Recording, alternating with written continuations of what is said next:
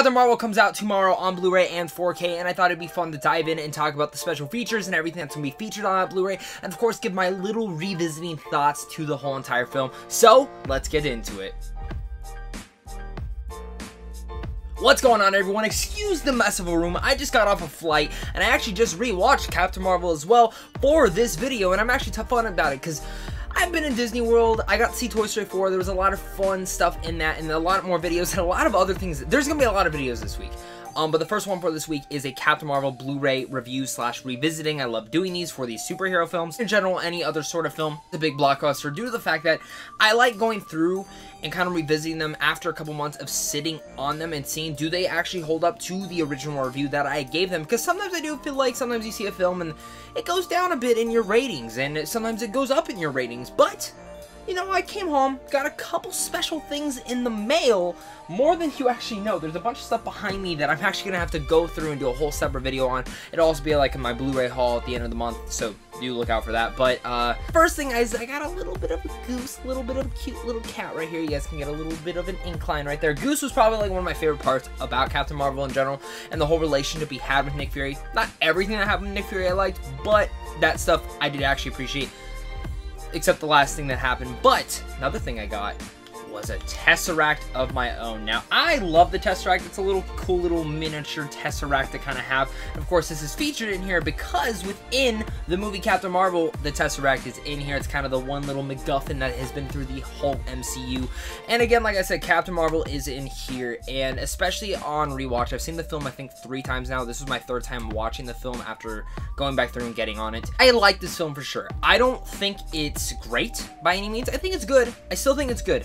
But this is my thing. After revisiting it, I'd still probably stick with my score of a B-. I think it is a solid made MCU film that in the beginning is a little bit weak, but as the film gets going on, it gets stronger and stronger, just kind of how the motto is higher, further, and faster. And I think the film still holds up to those standards. The big diverse thing in this movie, though, comes down to Brie Larson in the role.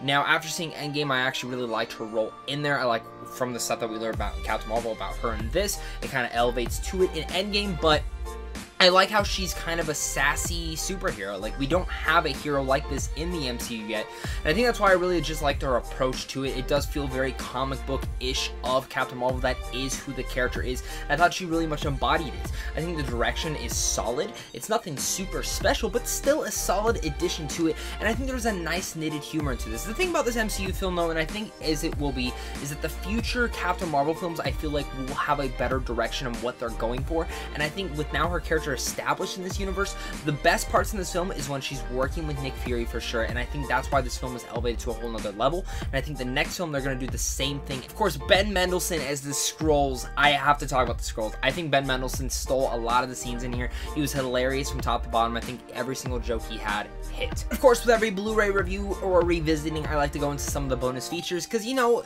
when films have bonus features, some of them are very much worth talking about, and one of the things that I liked about this was the director's commentary. This 3rd time watching it, I did watch it with the director's commentary, and I thought it was very unique for what the directors were saying.